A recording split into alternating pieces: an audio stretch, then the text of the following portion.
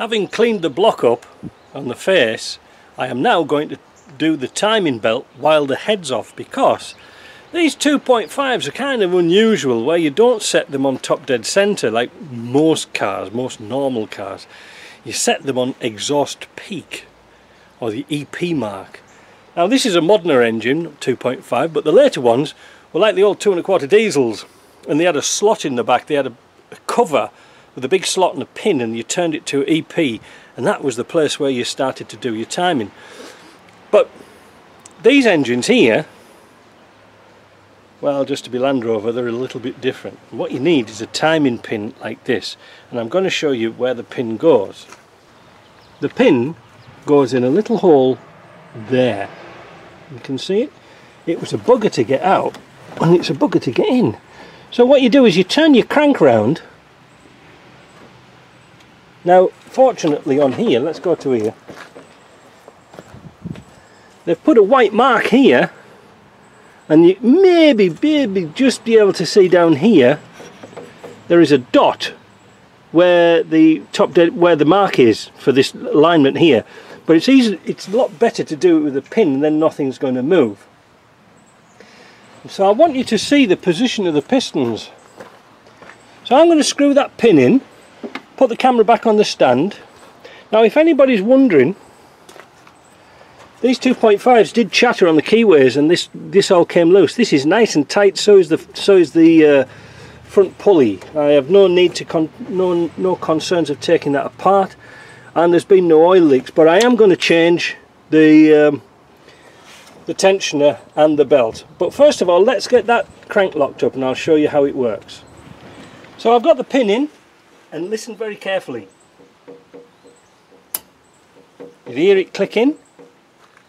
That's at the timing point to put the belt in. Now look at the pistons. They're all over the place. You see what I mean? They're not even at all. Let's have a look, and let's take the camera off and let's have a look. See? Normally you set these at top dead centre. Not this one. So now we can fit the pump onto here, and then we line the timing marks. Now there, somebody's kindly put a little dot of white paint on the dot there, and that lines up with a pointer there, and the same thing for the camshaft, for the injector pump, that goes onto there. So let's get the pump on. With the camshaft in position and the crankshaft locked, the next thing we've got to do is lock up the pump. Why do we do that? Well, these pumps are on slots, so we don't know where the firing stroke is. So what we're going to do is take this little plug that's on the side of the pump, and using this little tool that's in this little red box of timing pins for Land Rovers, we can screw that into here and turn the pump till it locks like that, and that's locked up. So we won't take that out, we're leaving that as it is. So that's locked. Now I'll just show you a little tipette on lining up the timing marks, because they are quite difficult to see when they're on the car, you know, like this. It doesn't look right. So grab yourself a mirror, and there you should be able to see your timing mark there. Look at that, that's beautiful, that. And that just changes that angle, because from here it looks a tooth out. So the next thing, fit the pump. With the pump on but not fastened down, we allow it to turn like this. See? Now the pin's in the side of the pump. Now just be careful of the pin, because it does you can feel it when it locks into place, but it is easy to jump out. But you can feel a little resistance. Let's zoom in a bit.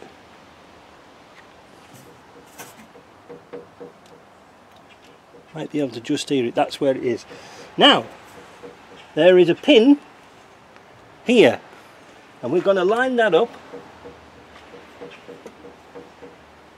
there. That is the point where the belt goes. Alright, so now we can lock up the pump.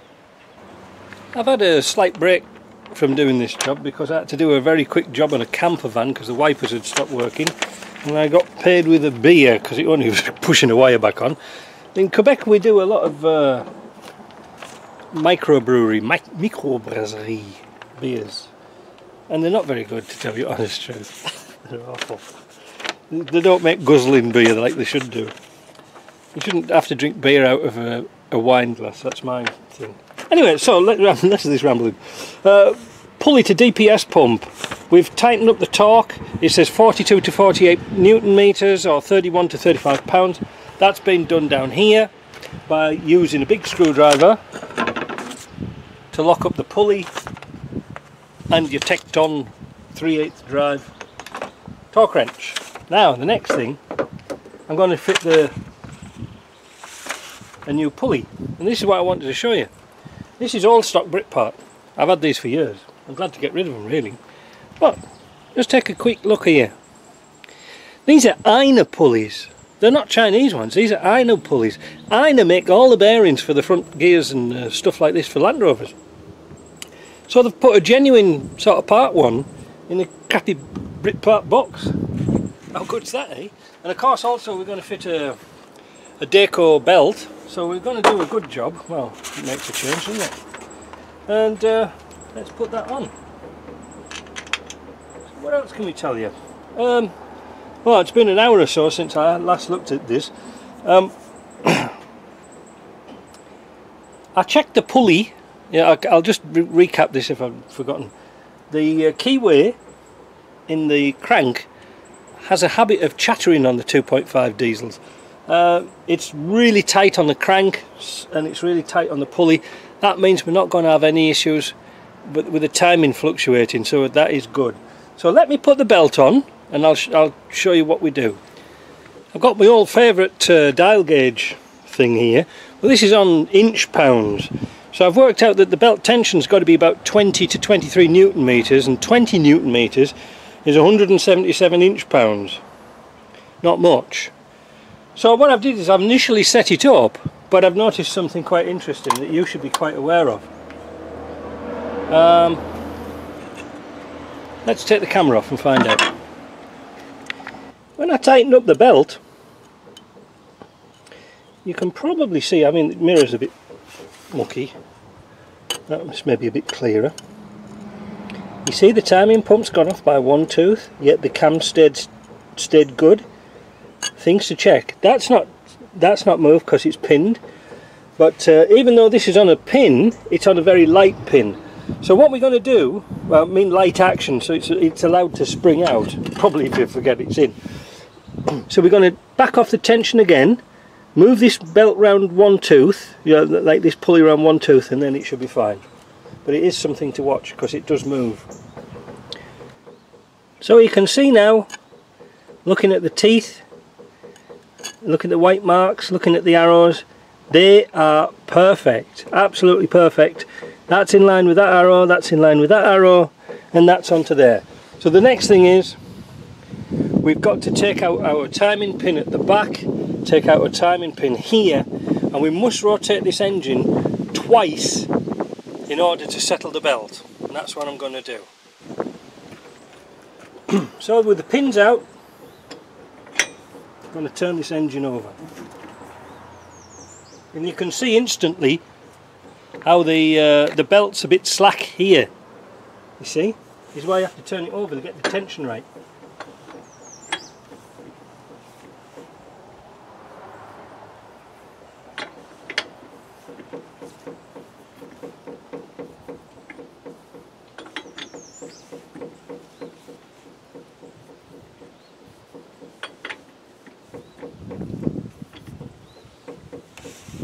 Try it one more.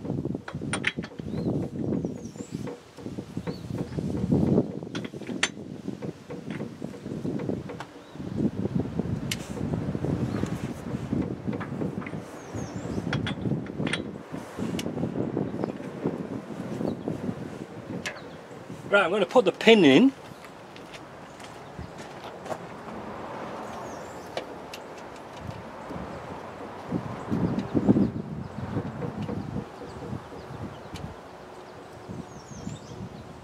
To bit fiddly at the back.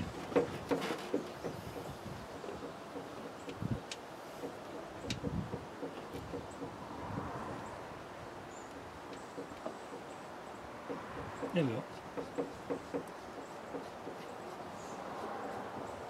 So we're going to turn this engine till it clicks.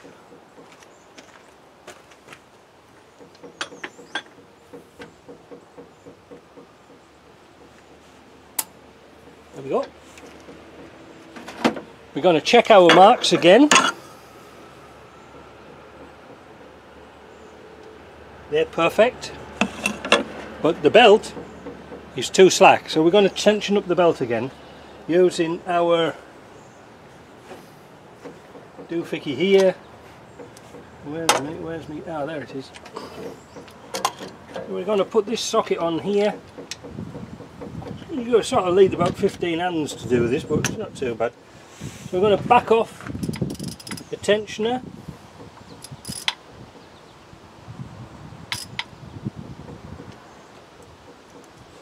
There, did you see? I don't know if you saw it move.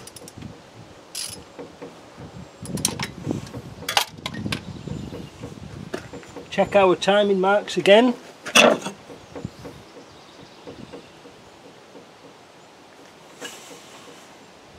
Well, that the cam once moved again. So we've got to keep doing this until we get it right, because we can't let it go like that. So I'm going to go through that process again, and when I'm finished I'll get it right. Honestly, they're a bit tricky. If there was a pin in here to hold the cam in, well, it'd be easy, but it keeps moving. But you see, the tension's good, but now the timing's out, so you must watch for that. So I've retensioned the belt, and you can see it's nice and tight now. I'm just going to put the pin back in. I'm going to turn it. That's locked in. Let's check our timing marks. Let's get the mirror. There you can see they are absolutely perfect. So all that remains now, we've turned this over a few times. What we're going to do now is back off the lock nut, retension the belt. It's really important with these to get the tension, as you just saw. The tension, it could be tight here but slack here, and that's what we had. I'm going to back this one off. And then we get ready with our torque wrench.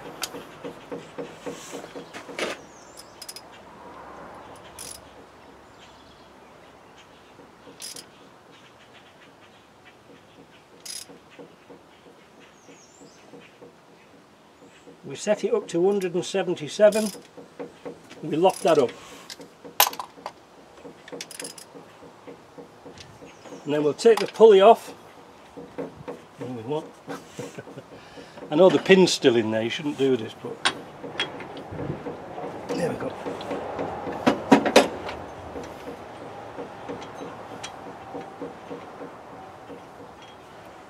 Do the nut, take off the pulley,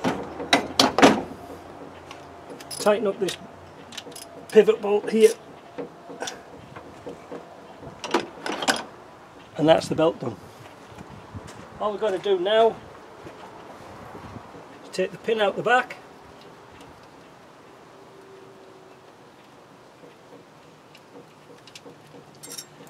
and put it back in the box for another day.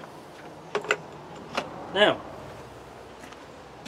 that's basically all we have to do for that job. So I'll split this video into sections. What we'll do now, we'll put plenty of copper grease or some grease on the shaft down here. We'll put a new gasket on here. We'll build the front up. But I am happy that that timing is correct. Alright? So, next video we'll be probably putting the head on. I don't know if it's worth videoing putting the cover on, because that's kind of easy really. This technical bit's doing all the bolts. Hey, besides it's lunchtime. So, that's how you do your timing. You do need some tools though. Anyway, I'll see you in the next video.